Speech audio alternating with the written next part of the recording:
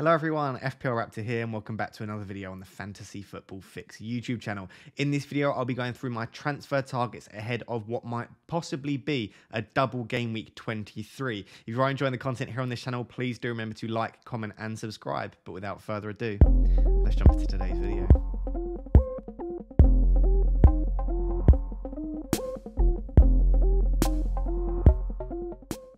So as I said at the start, there is a possibility of a double game week in game week 23. There are a few teams that could potentially double, but the team look like they are most likely to double, if anyone does, is Aston Villa. And therefore, the majority of the players suggested in today's video are Aston Villa players.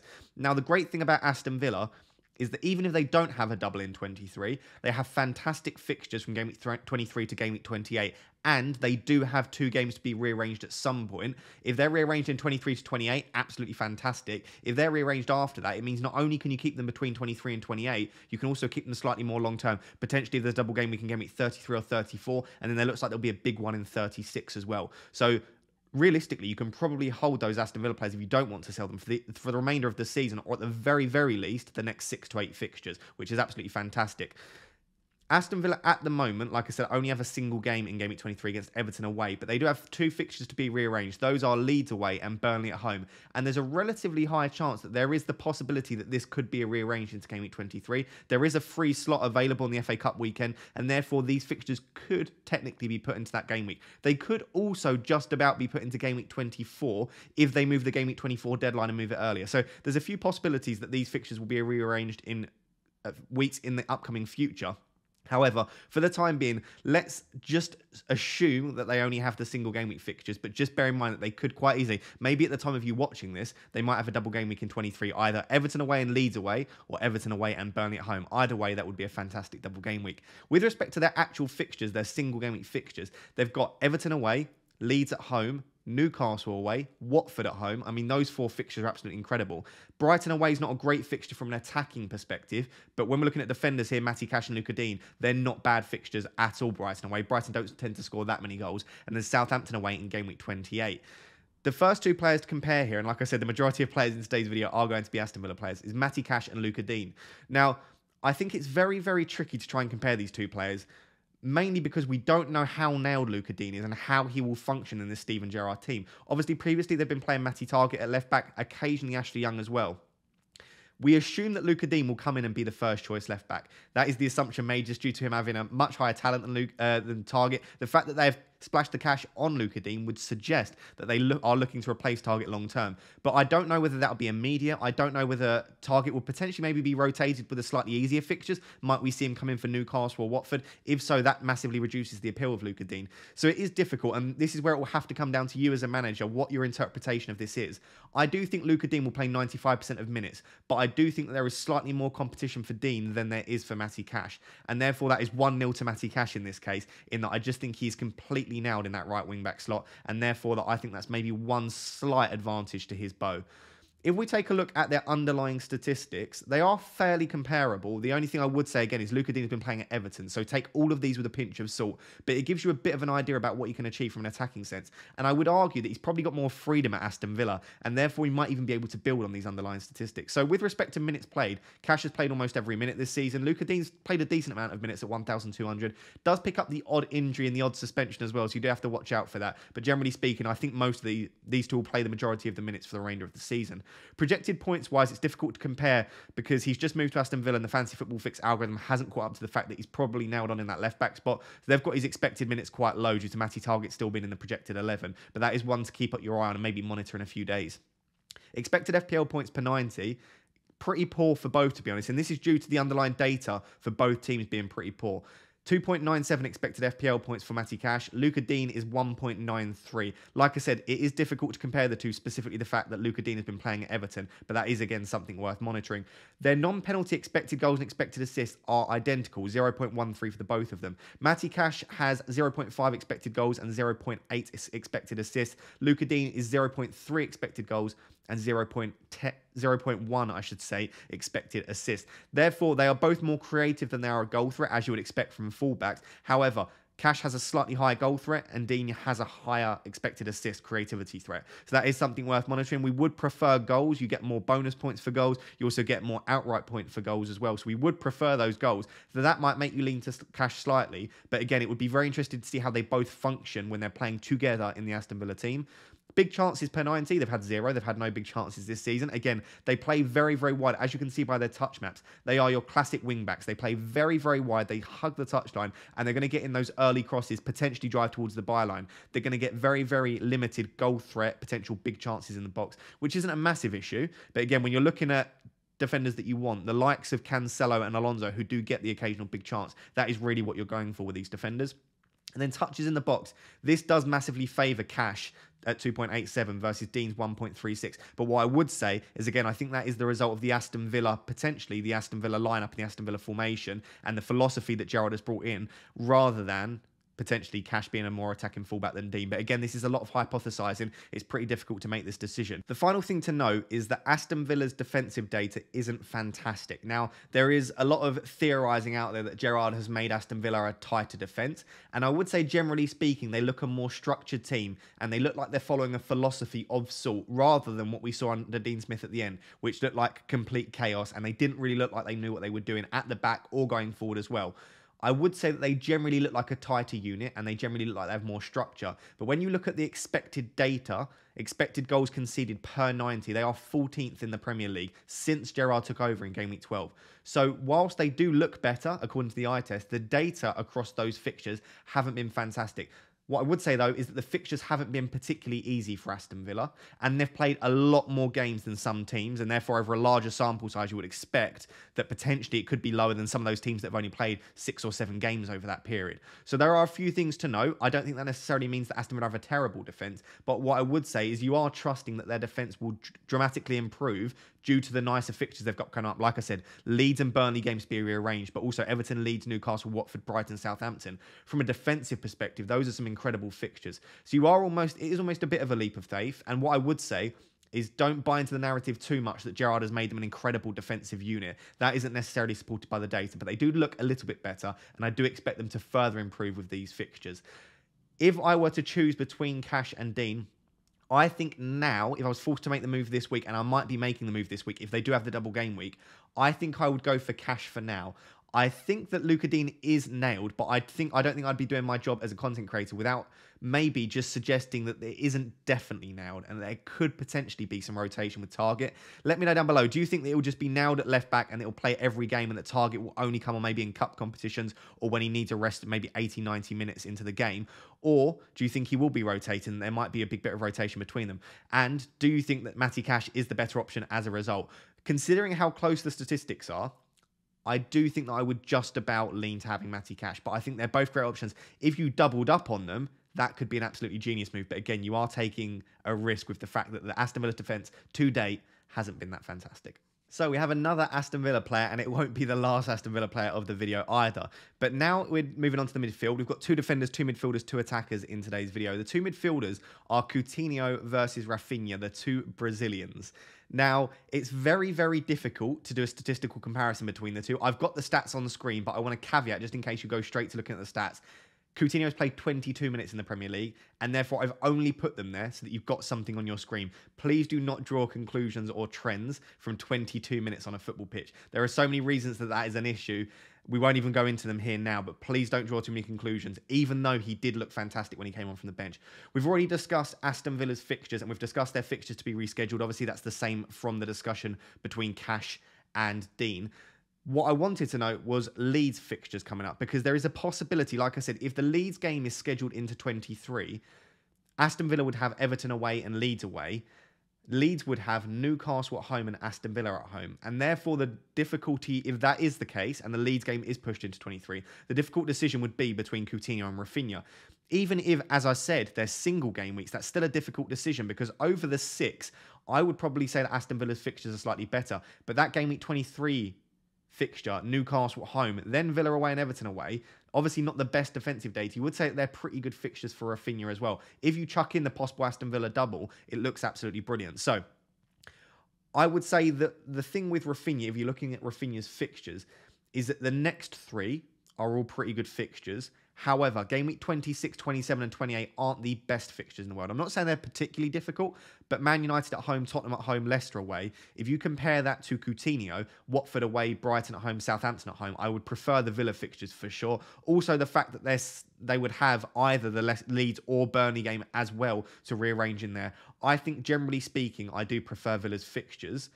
But over the next three, they're pretty good for Leeds. After game week 28, so from game week 29 onwards, Leeds fixtures then turn for the better once again. So it's only that period between 26 and 28 that I don't particularly like Leeds fixtures. So I guess what I would say is, if you're bringing them in this week, I wouldn't have any issue with going for Raphinha. I think if you miss the game week 23 fixture against Newcastle when they don't have the Aston Villa double rearranged anytime soon, Villa, Everton, United, Tottenham and Leicester as a 5 just does not compete with Leeds, Newcastle, Watford, Brighton, Southampton.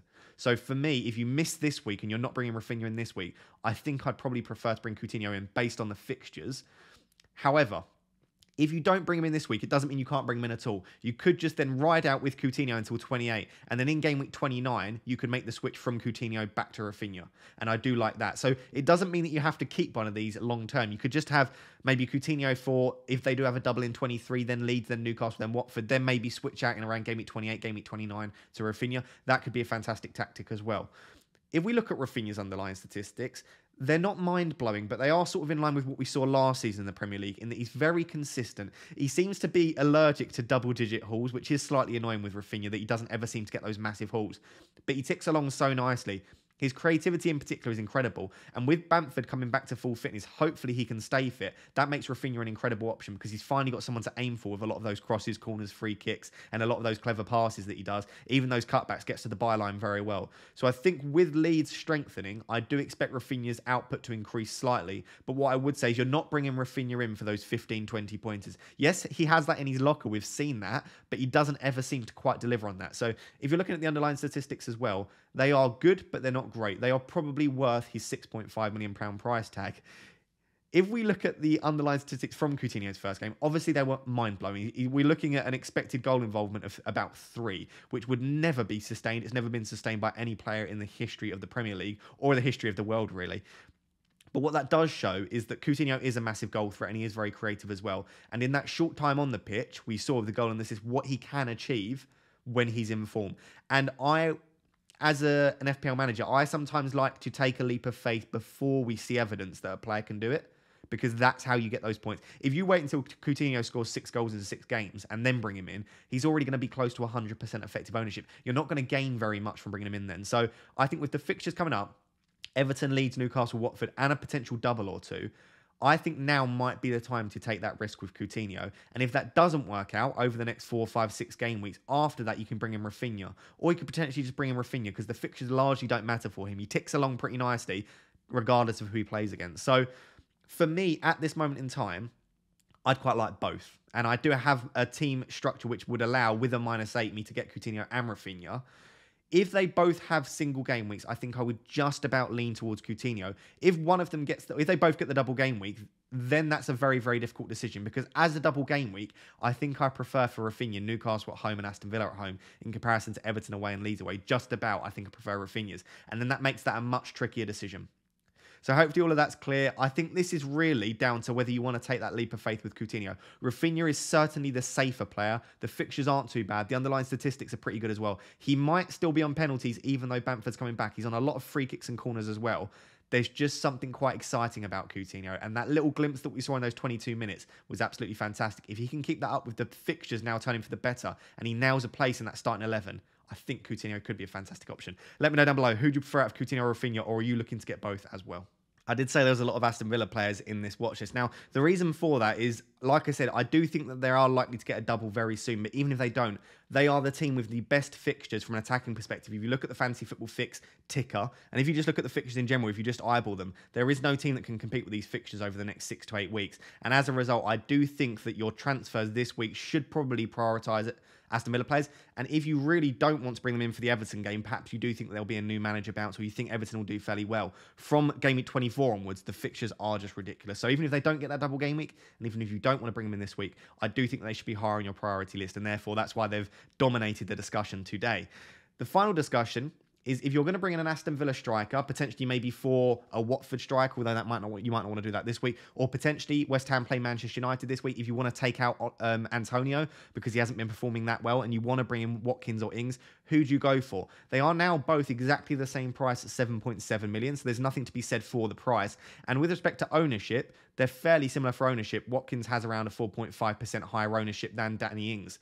So it's pretty equal. Obviously, the same fixtures, same price, relatively similar ownership. So it really does come down to the underlying statistics and also how nailed do you think they are in the team. Now, let's start with the formation and who I think will be nailed in the team. What I would say is I think their first choice striker is Ollie Watkins. Now, this is just my opinion. I have spoke to a few Villa fans to confirm some of this. They generally hold the same opinion as me, but it's not always the same. I think Ollie Watkins, if they have to play one striker, I do think that Watkins is their first choice striker. However, due to the fact that Watkins can play on the right and left wing, I think if Danny Ings is fit, there is a possibility that Danny Ings will start as the 9 and Ollie Watkins will probably play on the right wing with Coutinho on the left wing. So if you imagine a 4-3-3 formation with Louise, McGinn, maybe Ramsey in midfield, and then probably Watkins, Ings, and Coutinho on the left, I think that's probably their best 6 attackers that they can field. The issue that you then run into, well, what about Buendia? You could potentially put Buendia in the midfield and play like a 4-2-3-1. That would allow you to get Watkins, Ings, Buendia, and Coutinho in the team. But then you are sacrificing the midfield a little bit. If that is the case, and they can play all of the attackers. However, if that's not the case, what you then, I think, have is Watkins and Coutinho will be fairly nailed in that Villa side. I think they are probably the 2 first choice attackers. Otherwise, why would they have brought Coutinho in? And obviously, Watkins is the Villa darling. And I think then you've got a straight shootout between Danny Ings and Buendia. Now, I think that Watkins is more effective up top, and I do think Buendia is a tidy little player.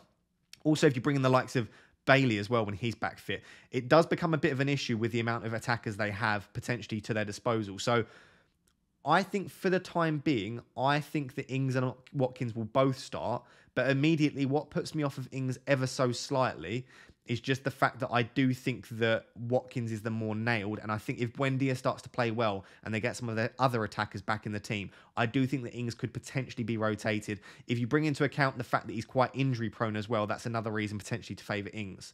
To favour Watkins, I should say. If we have a look at their underlying statistics, they've both played quite a few minutes this season. Projected points over the next 6 game weeks is actually in favour of Danny Ings according to the Fantasy Football Fix algorithm. That might be due to the fact that Danny Ings is probably going to be on penalties, specifically with the fact that El Ghazi is now left as well. That might make you lean towards Danny Ings, the addition of penalties. Expected FPL points per 90 over the first 22 game weeks. Again, Danny Ings does come out on top there. So at the moment, you would say Danny Ings does look the better of the 2 players. However, when we get into looking at the actual underlying statistics, I do think that I do favour Ollie Watkins. Their non-penalty expected goals and expected assists over the first 22 game weeks. Ollie Watkins, I wouldn't say is terrible. It's pretty average for a striker. It was the same as Raphinha's at 0.40. If you take into account the fact that Raphinha is a £6.5 million midfielder, I would say that Ollie Watkins' 0.40 non-penalty expected goals and expected assists is actually fairly subpar, and I'm not that impressed by it. But when he plays 90 minutes every game and he does get quite a lot of opportunities, the fact that the fixtures are now turning for the better, and this is where you would expect him to do quite well in this run, I don't mind that. What I do mind is Danny Ings' 0.17 non-penalty expected goal involvement per 90. Obviously, when you put penalties back into it, and he has had a couple, that does make it a slightly better underlying statistic. But generally speaking, his expected data is very poor. 0.17 is one of the worst in the Premier League for strikers this season. So yes, Danny Ings is clinical. Yes, he's probably going to be on penalties. But no, his underlying statistics are not fantastic. Big chances per 90 as well. Ollie Watkins is over double Danny Ings. 0.5 big chances per 90 for Watkins. 0.24 big chances for Danny Ings. And that takes into account penalties as well. So not getting many big chances at all in that Aston Villa side. And then touches in the box. They're both pretty impressive. Ollie Watkins at 5.52 is very, very good. And 5.01 for Danny Ings is also very good. We know he's a fox in the box. We know most of his touches will come in the box. But the fact that Ollie Watkins is still getting more touches in the box for me is pretty impressive. So I guess the point of doing this was probably to say, in my opinion, I wouldn't try to get too clever with this and select Danny Ings. Yes, he's on penalties. And yes, he does tend to take the big chances when he gets them. But I don't think he's 100% nailed in that side, especially if they play a 4-3-3, which I do think there's a high chance they could do. And then I think Buendia could be on the right, Coutinho on the left and Watkins up top. And also the underlying statistics just aren't great for Danny Ings and the injury record as well. So for me, there are too many reasons to not suggest Danny Ings. And therefore, if I was to bring in a striker this week, it would be Ollie Watkins. If you're not making the move this week, of course, assess it over the next few weeks. What formation are they playing? Is it Buendia or Danny Ings being favoured? All of these things can come into account. If they play a 4-2-3-1 and Ollie Watkins is playing sort of a left attacking mid and you've got Danny Ings up top as the sole striker, that could potentially mean that you want to go for Danny Ings. Maybe Watkins' output on that left wing just isn't as impressive. So these are all things to monitor. But if you're making the move this week, I think it's got to be Ollie Watkins for me. Let me know down below. Do you like Ollie Watkins or do you think you want to just maybe take the risk with Ings? I just don't think it's worth it, in my opinion. So guys, there you have it. Those are my top transfer targets ahead of possibly double game week 23, but if not, it will be a single game week. And I still think that all 6 of those players, 5 Aston Villa players, will be good signings for game week 23 and beyond. Let me know down below, are there any players that you think I've potentially missed off? Any players that you are looking at bringing in for this week? I'm always interested to hear what your possible transfer plans are as well. If you are enjoying the content here on this channel, please do remember to like, comment, and subscribe. It's completely free for you guys to do, but we appreciate the support so very much. And it really helps to show the channel to other people and allow us to improve our reach, and in doing so help more people with the content that we provide. Thank you so much for watching. Until next time guys, cheers, bye.